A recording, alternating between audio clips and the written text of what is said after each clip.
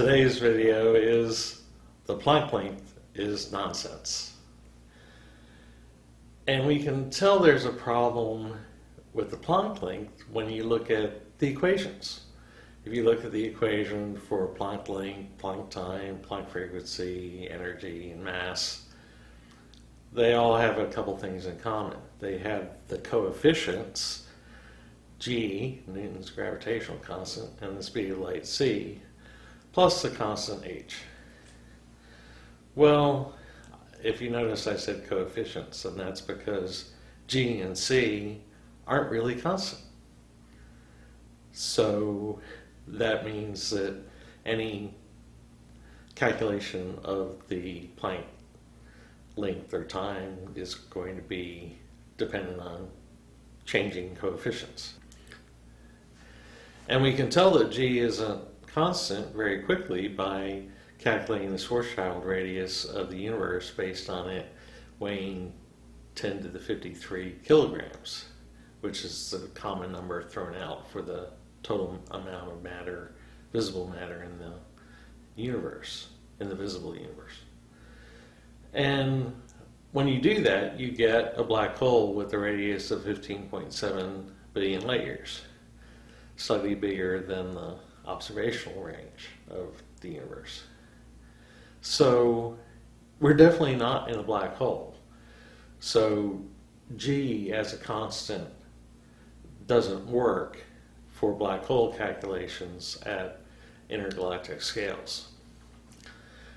And then we also have the missing matter problem, that g appears to be larger inside galaxies and even in some superclusters.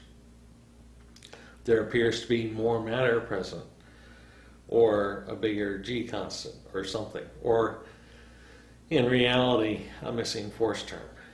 Now, the real problem when we're talking about the Planck length is small size. The smallest objects that's actually been measured, where we actually get a measured charge radius through scattering, is the proton, which is 20 orders of magnitude larger than the Planck length, 10 to the minus 15 meters versus 10 to the minus 35 meters. So we don't get a measurement, or we don't get a gravitational effect at 10 to the minus 35 meters. There's nothing observed. All the gravitational effects we observe are at the 10 to the minus 15 meter and larger range. So if you talk about what is gravity at these smaller scales, we don't know. There is no gravity. And there is no gravity because the only thing that exists at those smaller scales are quantum fluctuations, which can have shorter wavelengths. And quantum fluctuations don't participate in gravity. If they did, we would be crushed by the energy of the quantum field. And we're not crushed. And you can also think about this in terms of general relativity, because a quantum fluctuation at the Planck wavelength would be a black hole. So we would be in space filled with all these tiny black holes everywhere. I mean, just packed full of these tiny black holes, which would make light transmission impossible because light would never be able to get through all those black holes. So it's obvious that we're not living in a sea of Planck length sized black holes. And we also know, as I said, quantum fluctuations don't gravitate. So there's no gravity at the Planck length. So anytime anyone's talking about Planck length, you know that they haven't thought it through, because there is no gravity there. And there is no limit there. In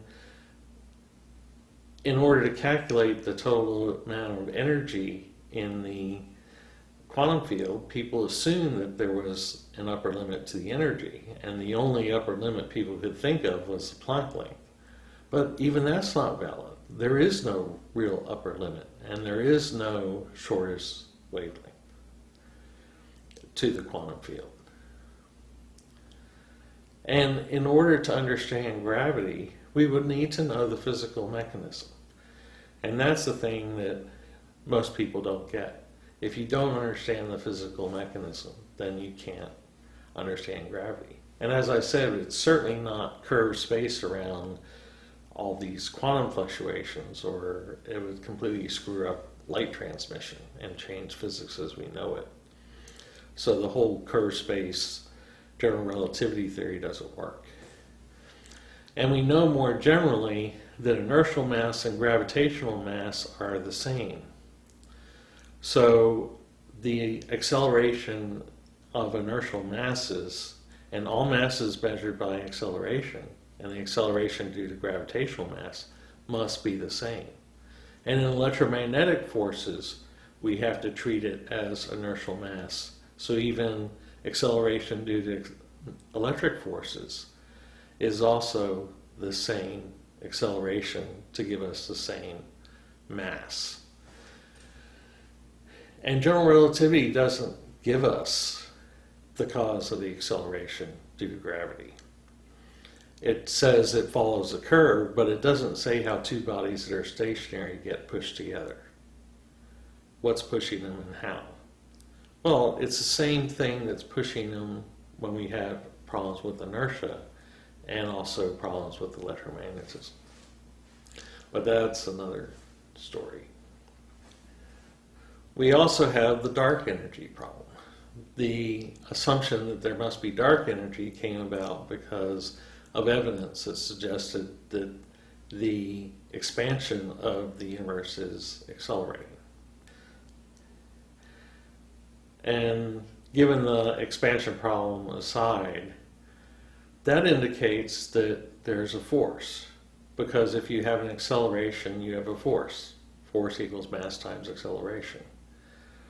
And if you have one force causing an expansion and another force, gravity, causing contraction, then that tells us that gravity as we know it is the summation of two or more force terms, which means G is not an elementary constant, and it may not even be constant depending on how these force terms vary with distance. And in fact, once we understand gravity better, it will be understood that G never was a constant. And plus, since G is a difference of two opposing force terms, that explains why G is so small compared to electromagnetic forces, almost 40 orders of magnitude smaller. So putting G in a term to get the Planck length, Planck time, Planck energy, Planck mass, all of that, it doesn't make sense. The Planck length is nonsense. And you can't use the Planck length as a cutoff frequency. And there's also the issue with speed of light, the other constant. The speed of light varies depending on the matter present locally. I mean, we can see that with glass or water. When light's transmitted, it slowed down. It changes whenever the dielectric constant slows, and changes. And the dielectric constant changes when you get near large bodies of matter. So light slows. Space doesn't curve, light slows. That's the way general relativity really works. And so that means the speed of light can't be treated as a constant, and in fact it's varying all the time depending on the local conditions.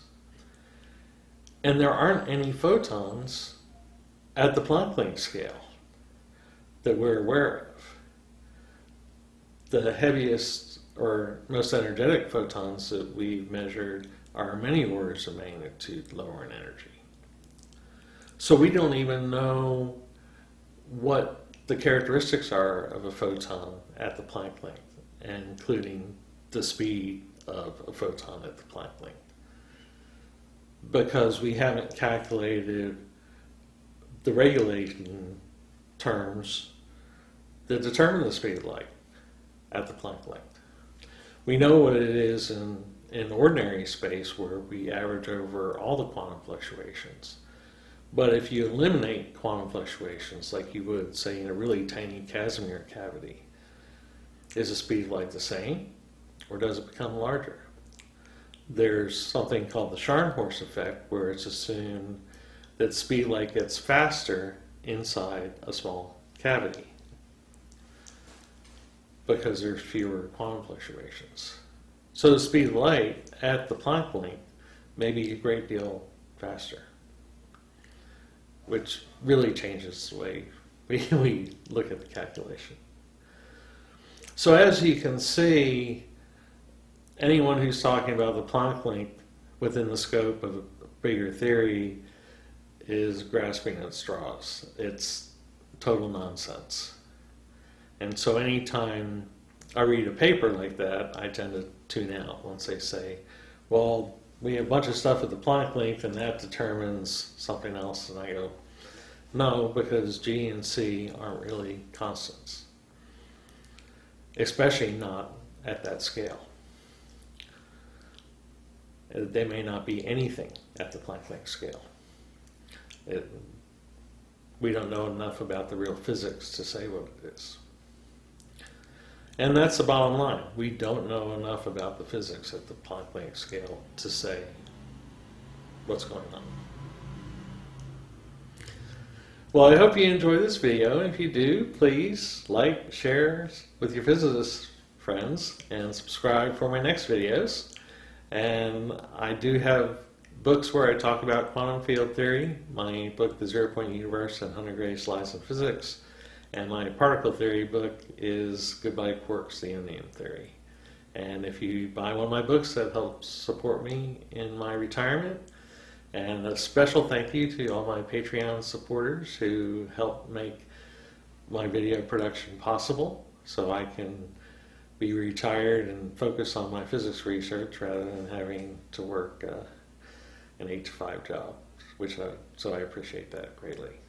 Thanks again for watching.